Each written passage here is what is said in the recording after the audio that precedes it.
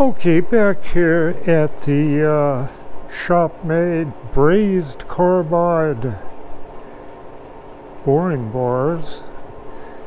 Here's a tiny threading tool here. Of course, that's for the lathe.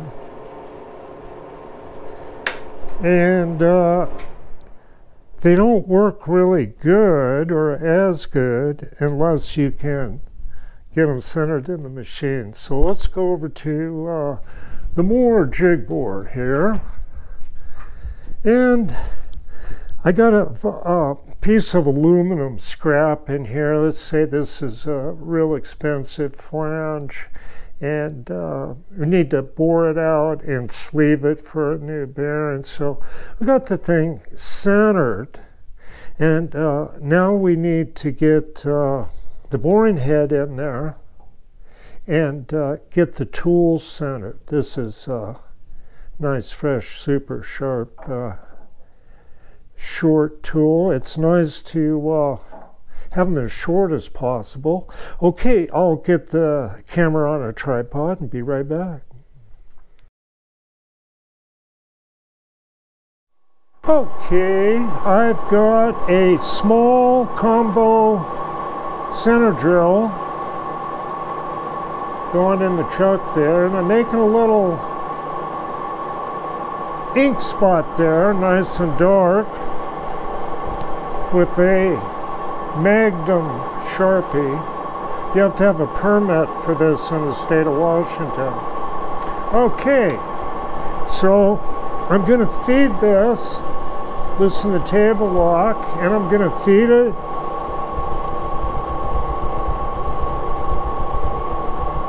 So I'm going to bring down that drill. Looks like I've got a lock here to unlock. There we go. Bring it over a little more. Right about there should be good. I'll back it up a little bit. Okay, now I got a little dot there from the tip of that drill, and I'll get the boring head in the spindle and show you some tricks here. Be right back.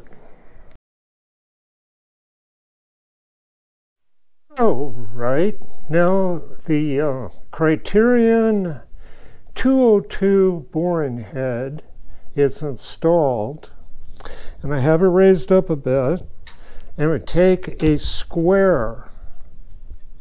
Now, the square heads that I've shown, I actually really prefer those because they're really sturdy.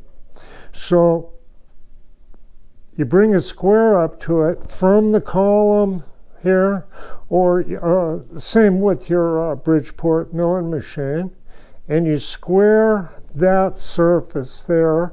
We have the dial facing the back of the machine, okay? So when you normally adjust this, you'd be feeding it this direction, and thus the edge of the cutter. So that dot I created there, I'll bring the cutter on down to that dot. And what I'm going to do now, I'm going to attempt, that screwdriver fell. Let's see if we can do this. You can see that cutter. I hope so. Right on that dot. And with magnification, set that down, you can see it better. And I use, they call them dental loops 2.5 magnification that have about an 18-inch, they're glasses, and have about an 18-inch distance. And it works real good for this, but magnification helps. So I got the small dot, and it's on the y-axis. Now, you could do the same thing if the hole was located with scribe marks. You could bring it to a scribe mark.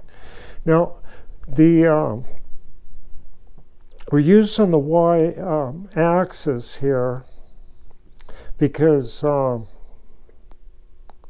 you could do it on the other axis, okay, too, but it's just more convenient using the y-axis. Now, we're going to get a little bit deep here. Now, longer bars, that's why I like the short ones, will suffer a little bit of torsion from not a whole lot of cutting pressure. And it's sort of like the whole mechanism, because there's these pieces here, can suffer some torsion. So I tend to make a small dot, then put the edge, the tip, on the far side of the dot to compensate it like that. Now, you might, the one thing that's more important than is supreme accuracy in this alignment I'm showing you is consistency. This helps you be consistent. So when you make the final 2 or 3 cuts, and I can explain that a little bit more, and that's what these bars are for finishing, that you'll hit your target diameter. And why would you go to this effort? And the reason I do is fitting bearings. And it's a bad idea to go, well, I'll give that bearing 1,000, so I'll give this bearing a couple thousands or something like that. Well, you really need to look at what the manufacturer says the press fit should be, and you might find it's considerably less. And so you don't want to overdo stuff, because you're going to shorten the life of a bearing by pushing it in too small of a hole. So with this machine and doing this and using these sharp cutters for finishing 2 to 3 steps, actual final target sizes with the last 2 cuts. But I guess I'll have to show that some more. And it's the same on the lathe, and it's been done for forever. But anyway, that's how you can be sure to have the tool aligned. And then with it like that, you can observe it. And it might be hard to observe, but you can see that this has top rakes back and towards the shank. And it makes it really free cutting. And the cuts, the finishing cuts I would take with this would not exceed 5/1000th depth at the very most, and often considerably less, like, 1/1000th depth. So you'd have to leave like 9 or about 10/1000ths for 3 cuts. And I'll kind of get into that, what that exactly how those steps work. But this is how you can do it. You can check the bars you have and see if the carbide's too tall, you're going to end up with negative rake and maybe not a very nice hole. But a lot of times, see, that's compensated because you can bring it back. And a lot of people will eyeball the hole and then rotate the tool until it has enough clearances to cut, like with cheap boring bars. And it'll work, you know. You do it, you make it work, and it works for the most part. But it's not good enough for bearing work, where you're really attempting to work in the 10th of thousandths. And of course, the more Jig Bore is a machine that works in the tenths of thousandths. But if you apply this to a good vertical mill in good shape, you can easily consistently get 2/10ths of a thousandths. And that, is a nice part of doing this work is if you can be consistent and have confidence that you're going to be able to fit a precision bearing into a hole that you created. Okay. I hope that made a little bit of sense, but I'll show more of it, putting it in practice as I'm testing out these tools. And I've got quite a bit of testing and more of a learning curve on that Wallhopter UK4. That's quite a puzzle, but it can do some amazing results. Okay, I will be back with more tool creativity soon.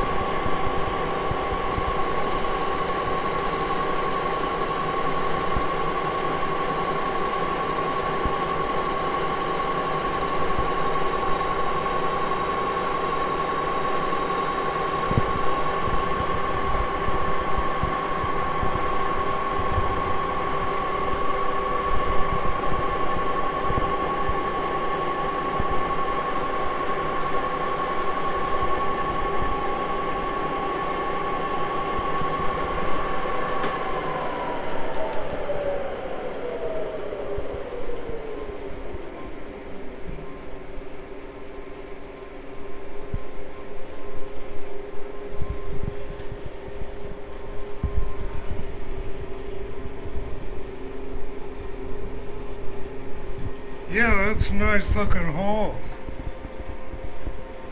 All right.